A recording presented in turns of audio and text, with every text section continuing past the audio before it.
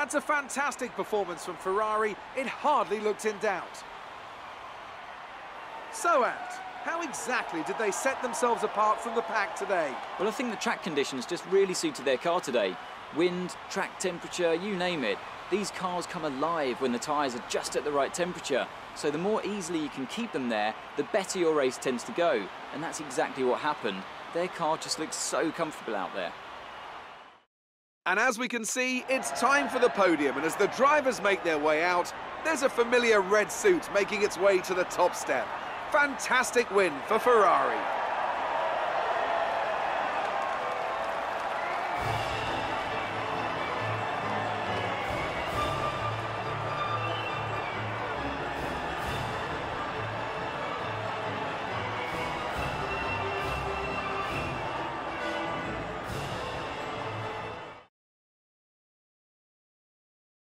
And now let's take a look at the drivers' standings. King takes over the lead of the Drivers' Championship.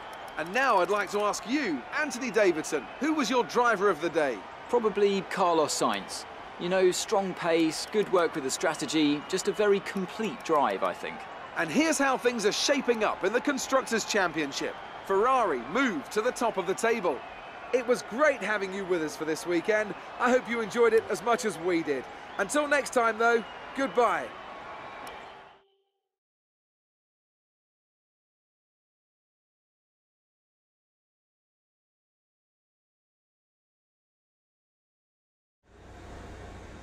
Amazing performance out there. You must be really happy. How are you feeling after that win?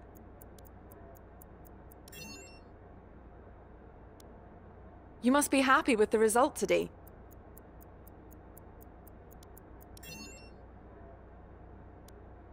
That was an epic battle today. How do you think this will play out?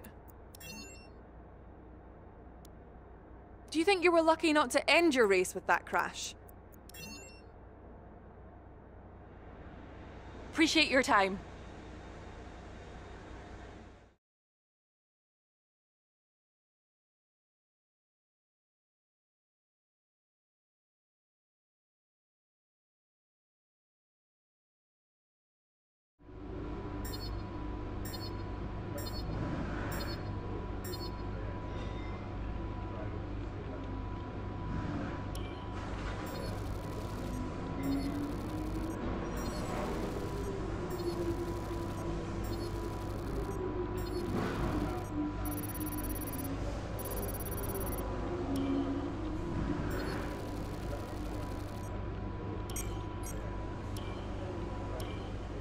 That's a great result. You did really well. I don't think we can have any complaints with that performance.